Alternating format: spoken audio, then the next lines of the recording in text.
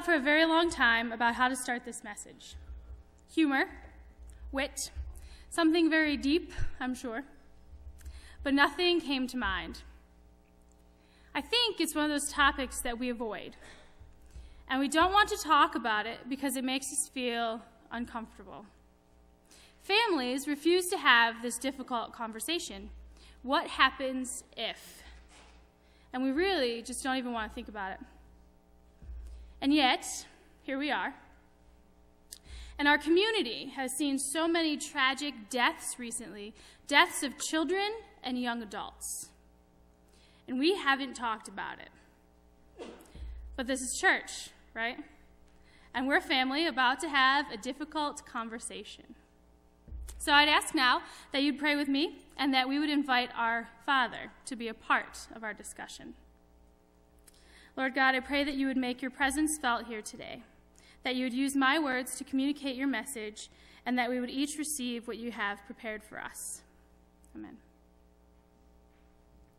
Ben Franklin said, "In this world, nothing is certain but death and taxes." And we all know that the mortality rate is 100%, right? Death is inevitable, but let's face it, there are good ways and tragic ways in which people pass. I was 18 when my grandmother died. She had a brain tumor. But she died surrounded by her family in her own home. We took care of her, held her hands, sang to her, and when she was in pain, we comforted her. This is how death should be. My grandmother was in her 70s, and she lived a full life. She had 5 kids, a great husband. She just lived. You knew she had a great life. And she knew that she was dying. So there was a sense of peace about that. Now, don't misunderstand or get me wrong. I miss my grandmother every single day because she was the best woman I knew, the best. She was kind and gentle and loving, and she just was the greatest, you know? So I don't think that I'll ever stop missing her. But her death showed me that death can be a positive experience. I mean, she was home with her family, right with her. And so I hope that someday, this is how I'll go, surrounded by the people who love me the most, ushered into the next life by those who've cared for me in this life. Cancer, car accidents, suicide, murder. These are tragedies. And I can stand up here and I can tell you just how death should be, and we know it's not always like that. And where is God in those situations? Why does God let those things happen? Why doesn't God intervene? What kind of God is that? And I don't have all the answers. I probably don't even have most of them. But what I know, beyond a shadow of a doubt, is that God never abandons us when we need him. The God I know and serve is a God of compassion. Does God cause these things to happen? I don't think so. I don't know God to be the puppet master in the sky, controlling everything, watching with amusement while we scatter and hurt. The God I know weeps with us. The God I know is sad when we are sad and hurts when we hurt. John, chapter 11, talks about Jesus' friend Lazarus. Lazarus gets sick and dies. We don't know how Lazarus dies. The Bible doesn't really tell us how he dies, but we know that Lazarus dies, okay? And Jesus knows that Lazarus has died. It says so. Earlier in the passage, we didn't read the whole story. But you can go back and you can read the whole story of Lazarus and John. And the Bible tells us that Jesus knows. So this is where we find the verse, Jesus wept. John 11:35. If we examine the passage a little bit closer, we can see that Jesus is not upset about Lazarus' death. Jesus knows he's going to raise Lazarus from the dead. Go back, read your Bible. It says it. It says Jesus knows. So I don't think he's upset that Lazarus is dead, okay? He waits 4 days before he gets there. 4. And that's a whole other story, so we're not going to talk about, oh, Jesus raised Lazarus from the dead. We're not going to talk about that. But I want to focus on verses 11, or chapter 11, 33 to 35. And we see that Jesus is not upset about Lazarus' death. He's weeping with Lazarus' friends and family. John 11, 33 to 35 says, "When Jesus therefore saw her weeping, and the Jews also weeping which came with her, he groaned in the spirit and was troubled, and said, 'Where have you laid him?' They said to him, 'Lord, come and see.' And Jesus wept." Now, I'm not like a King James kind of girl most of the time, but I really love the King James version of this passage. There is something about that groaning in the spirit that really speaks to me. Newer translations use the words angry and indignant in place of that term, groaning in the spirit. There's something about it. So going back and looking at the origin of the word and doing just a little bit of a word study, we can see that the word groan implies violent agitation. And in this instance, it's caused by grief, not anger. It's an internal groaning of the spirit. Jesus is so moved that his spirit groans. And I said before, Jesus is not moved by his friend's death. Sure, I think he's sad. Okay, but that's not it. He is weeping with Lazarus' friends and family who are weeping, who are sad. His spirit is so moved by their sadness that he groans in the spirit. I don't know, there's something. Jesus knows he's going to raise Lazarus. He says it. So that is the God I know. Jesus weeps with us. Death is scary. It is. It's unknown. Even if we hear stories from people who have come back from the dead, who claim to have been to the afterlife, we don't know much about what comes next. And even if someone comes back and they really have a true experience, if they told us all about it, it would still be a little bit scary. It's still scary. Because we've never been there. We've never experienced it for ourselves. So, think of it this way, all right? Let's say, somehow in your mind, wrap it around there, we could communicate with a baby still in the womb. Somehow the baby could understand us and we could talk back and forth, okay? Somehow, make it work. Let's name our baby. How about Sarah? Sure, our baby's name is Sarah. How do we tell Sarah what it will be like to take her first breath? She's never breathed before. How do we explain what it's like to be able to really stretch and move and have all this space? She's been cramped in the womb for more than 9 months. She's pretty cozy, all right? How do you explain what it will be like to be cold or hungry? She's never been cold or hungry before.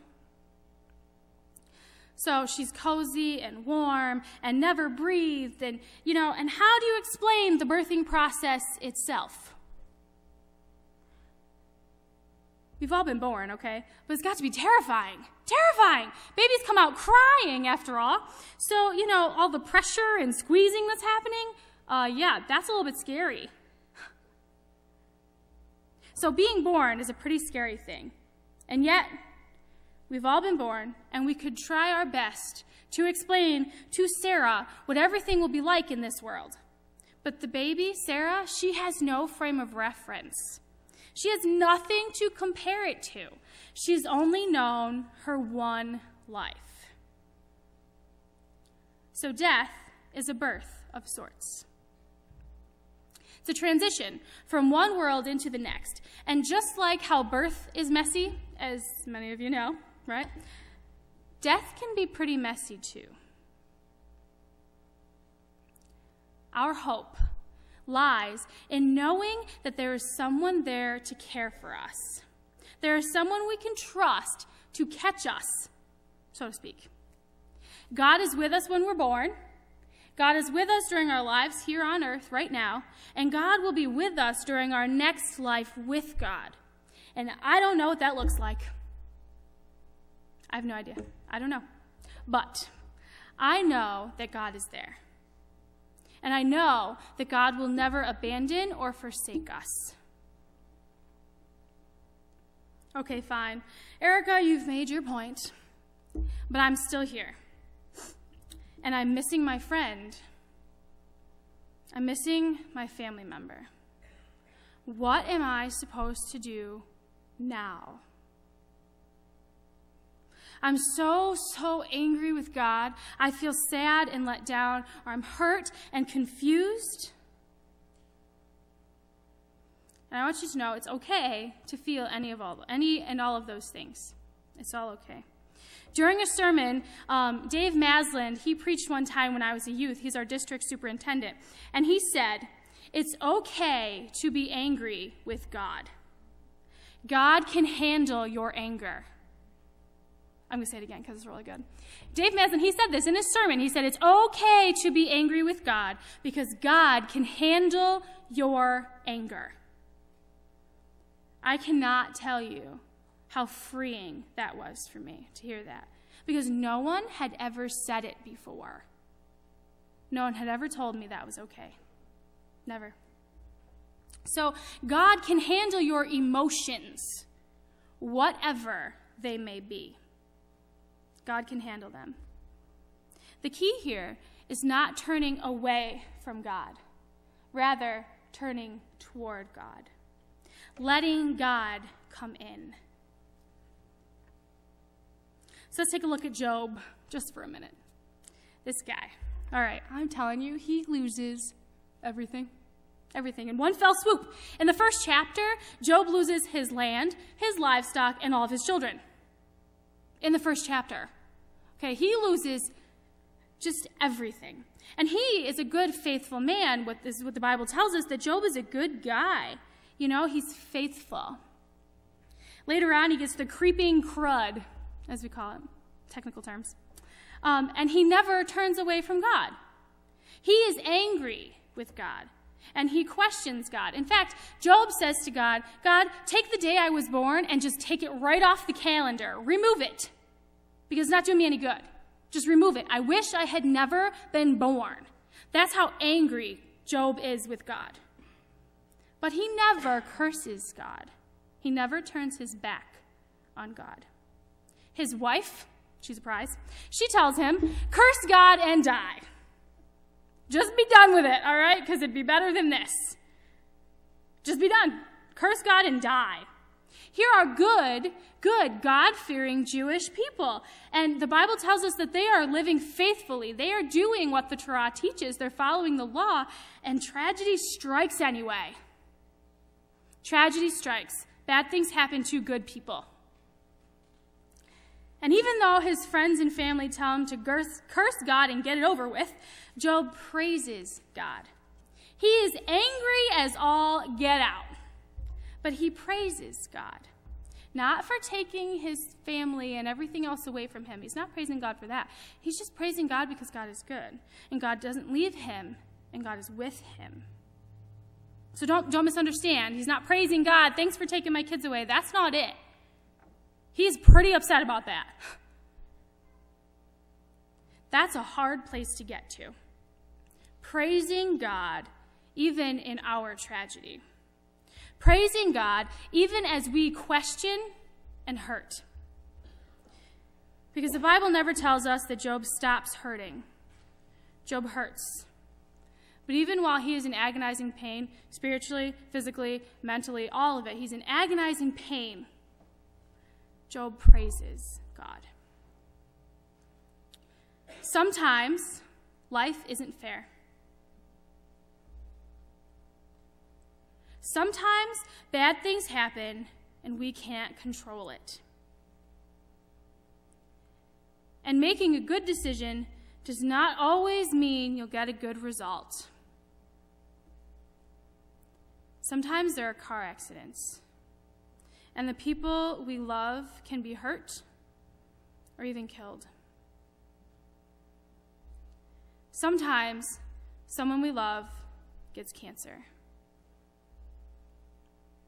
It's just not fair. It's not fair. And in those moments, there are no words. There is nothing you can say to a grieving mother that will bring back her child. I'm so sorry. I'm sorry because some of you have been there, and some of you might be there right now. And I'm so sorry you're hurting. I won't tell you that God will take away your pain, because sometimes God doesn't take away your pain. But God will never leave you alone in your pain, and I do know that. Because God is good, and God never, ever leaves us. God is good, and God never, ever leaves us. There's a tradition in the Jewish faith called sitting Shiva. And it's when someone dies, and friends and family come over, and they literally just sit with the loved one. They just sit. They don't talk unless the loved one wants to talk. It's just about being there and letting that person know they're not alone. They just sit. Rob Bell, who is a pastor and a speaker, and he's done all sorts of Pneuma videos and everything else, some of you might know who he is, he says, God sits Shiva with us. So when we hurt, God sits Shiva with us. And sometimes there are no words. But that is the God I know. A God who is preparing the way for us, who holds our hands as we transition from this world into the next, in whatever way that may happen for us. However it happens, God is leading the way and holding our hands. A God who is waiting to catch us and to comfort those we leave behind. From life's first cry till final breath.